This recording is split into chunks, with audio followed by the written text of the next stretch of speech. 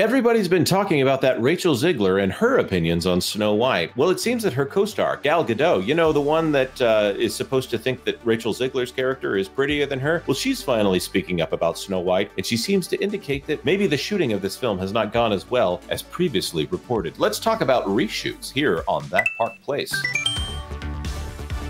Hello, I am Jonas J. Campbell, an investigative reporter for That Park Place, and here with me is Apple salesman, Mr. VashSky. Do you have some apples, sir? Well, I have a nice juicy apple and make all your dreams come true, Jonas. No, thank you. I do not like them apples. Gal Gadot. I keep going back and forth between Gadot and Gadot. There's somebody that I blame for that's been on this channel that's famous that I heard him call her Gal Gadot at a Comic-Con one time, and it's stuck in my brain. Gal Gadot appears to confirm rumors of new Snow White reshoots after film was reportedly testing poorly and a mess. This by John Trent over there at That Park Place. Gadot posted to her Instagram stories a photo of an actor's chair labeled Evil Queen. Gadot also captioned the post, "Feels good to be back." That is a fascinating quote for a film. Vash, what do you think about that? I'm just, free to be. Well, feels good to be back. I mean, Jonas, how many times has this gone to photography or at least production? I'm hearing 3 times so far. I can't pin that down. It may have been 2, it may have been 4, but I was hearing a lot about shoots and then reshoots, and then here we are at reshoots. You know, the old joke about Captain America, Brave New World was that they said we're only reshooting 3 sequences, and those sequences are Act 1, Act 2, and Act 3. I think that this thing has been heavily reshot. This is the tragedy, of course, with Disney movies, is you never get to know what did this look like before. We'll get into that in just a moment. The image appears to confirm rumblings that the film would return for reshoots following reports that it was testing poorly and was a mess. The rumor about poor test screenings and film being a mess came in the wake of another rumor from scooper Daniel RPK alleging that the film was being praised and that movie was doing something different with the poison apple. That's what do they mean by something different with the poison apple? Cosmic Marvel reported on the scoop from Daniel RPK, writing on X, Disney's Snow White is reportedly doing something different with the poison apple. The film was also praised for being great. However, Empire City Box refuted this report. The user wrote, I actually can refute this Daniel RPK report. As I said months ago that it was in trouble before they moved it back a year. It actually is testing poorly, and those involved don't have much hope for it. The film is a mess and not working despite reshoots. Wow. This is the first time hearing of this. The user had previously indicated in October of 2023 that the film needed major help and extensive work in order to save it. He wrote, was going to hold back on this as it seems to have a narrative, but just bad timing. Hearing that 4 big budget films are either all disasters about to happen or need extensive work to save them. The Marvels, Snow White, Madam Web, and Ballerina all not working and need major help. The Marvels, obviously, we saw how that came out. That was an incomplete film. Vash, did you see The Marvels? No, I did not. But nobody else did either. So I'm gonna make a statement that I can't make. It would have been harder to make this 10 years ago, but everyone in my theater was in complete agreement that The Marvels was an incomplete film, and for some reason they cut that thing into theaters and released it before it was finished. Why was everyone in agreement? Because I was the only person in the theater. Snow White, obviously that got delayed. Madam Web, we've heard a lot about that. And Ballerina, I do believe that's like a John Wick style, or maybe even in the John Wick universe, an action film. Has it come out yet? I don't know. Somebody in the comment sections will help me there. The Walt Disney Company delayed the release of Snow White an entire year from March 22nd, 2024 to March 21st, 2025 at the end of October of last year. The Hollywood Reporter's Pamela McClintock alleged that the delay was due to ongoing SAG-AFTRA strike issues. Yeah, that's fascinating. However, a report from the Daily Mail in November 2023 alleged that the film was delayed because Disney was figuring out what to do. An anonymous source told the outlet Disney had to delay Snow White because they have spent so much money on it. And if it is a financial disaster at the box office, it might single-handedly cripple future remakes and potential Snow White sequels that they had planned. They also have to remove themselves from the bad taste in the mouths of online critics and want to instead deliver a great film and get to a point where they get it right. This was the first official image from Snow White that had been released of the character, I should say. Obviously, there was that behind-the-scenes photo of Rachel Zegler with all the things in her hair. Poor girl. And obviously, all the behind-the-scenes stuff of the, I'm going to say the second unit shooting some traveling shots here or there.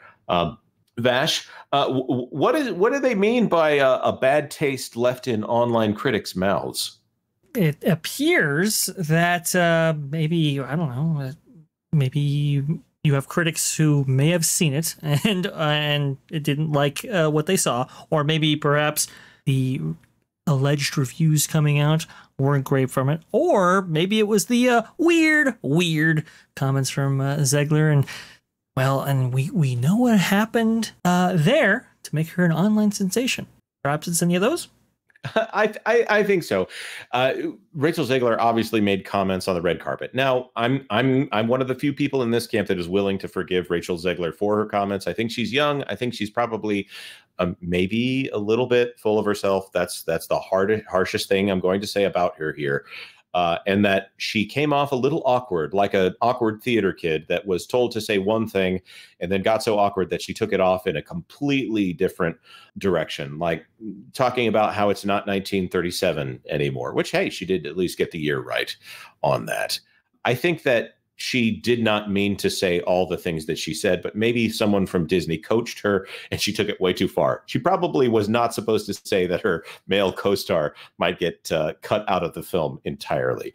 That being said, a lot of her discourse online after that was kind of defensive, the kind of thing that you would expect from someone who has a lot of positive feedback online that suddenly ventures into an area where a lot of people dislike her. Maybe she was dismissing all those people as outside of her audience and therefore delegitimize what they say. I don't think she realized that a lot of people actually like Snow White, which is a foundational pillar of the Walt Disney Company, and that maybe she should have said, that's not what I meant to say. Or maybe someone from the Disney Company should have clarified that that's not what they meant to say. Instead, they said, oh, no, we've never said anything we didn't intend to say. We're just going to reshoot this entire film. We'd rather spend another $150 to $200 million reshooting this film than admitting that maybe they mishandled some press.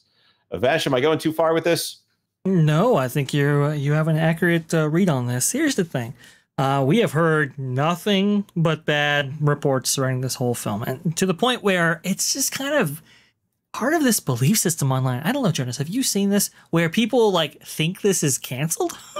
Like they have this belief that maybe Disney put this in the can and maybe never speaking about it again in a similar way that David Zaslav did with Batgirl. But no, I mean, it is actively in production, I guess, again, or maybe just concluded. I don't know. This is a very important film for the Walt Disney Company for multiple reasons. One, it really, to me, it's a bellwether to see whether or not these live action films, reimagined from animation, are even viable going forward. And two, this is a film that put Disney on the map. They have to get this right. And I just don't know if I have confidence that they will. I don't have confidence that they will either. The director of this is Mark Webb, who worked on the Amazing Spider-Man films. And I actually liked the first Amazing Spider-Man film.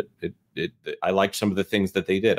The swinging in that film, for instance, felt more realistic to me and maybe a little life-threatening. Probably wasn't better than the Sam Raimi ones where they hit all those comic poses. Anyhow, Mark Webb obviously was the man whose name ended up being attached to Amazing Spider-Man 2. I'm not saying it wasn't his film, but that is a film that is famous for a lot of studio interference and too many things being put on one film, trying to build a bunch of other films in a cinematic universe. and obviously the best we have from that now is a cameo, not a cameo, but an appearance in No Way Home, where we get some kind of resolution to that story. We can only be nostalgic for what Amazing Spider-Man 2 was trying to do at this point. But now he's over here. He's in charge of this film. I think the soundtrack has some talent attached to it. If I'm not mistaken, isn't Greta Gerwig a co-writer on this film? Which I know that's going to cause some people to say that's not a good thing, but Greta Gerwig is not a bad writer. So depending on how they do it, this could be good. She's not incapable of writing good films. She just maybe not everybody agrees with her politics here. But under Disney, who knows? Maybe she could make something great. Or maybe if Disney could just get around to making a film that looks good and pre-planning instead of rushing everything into production and then figuring it out later, they could save themselves a little bit of money. Maybe they could have profitable films. That would be a great idea. They should look into that. Well, and we haven't talked about that, Jonas. We haven't talked about how much this film might be. And what do you think is going to be the amount here? Maybe we can, I don't know, put some bets in the chat or something. No, because I'm thinking if you are going back and reshooting large portions of this, maybe 2-3 times, maybe even the second time, I mean, we could inflate pretty high, and who knows whether or not this was attached to some of those COVID figures that really got the films like Little Mermaid into trouble. I don't know. This could be a very expensive production. Yeah, I'm not trying to. I don't like to try to predict box office because you never know. I didn't think Inside Out 2 was going to go well, but when the figures came in and said they were high, I still didn't quite believe it. There's some people who like to say that I predicted that it was going to bomb at the box office. No, a guess is different than a prediction. I'm not putting anything in writing on this stuff. I generally speaking don't like to do that because I'm not a prognosticator. But that being said, this film is going to have to make a lot of money at the box office in order to justify the amount of money that they spent on it. Of course, the other thing with Disney is that when they make a movie, it's remembered forever. And they want to merchandise that thing for 100 years. So I don't know what's going to come out of this one. Let us know your thoughts on this entire situation in the comment section down below. Is there any world in which you would actually consider going to see this film? Or has the taste, our audience is not necessarily the biggest Rachel Zegler fans. I do think she's talented. She probably needs a publicist very, very badly. But I think that you should think, what are the things that could happen to get me into the theater? And let's all try to keep it civil in the comment section down below. Of course, like this video if you like this video, and consider subscribing to That Park Place for all the news that should be fun. Thanks for watching That Park Place News. For more information, consider checking out www.thatparkplace.com. And don't forget to subscribe, share, like, and send this out on your favorite social media accounts.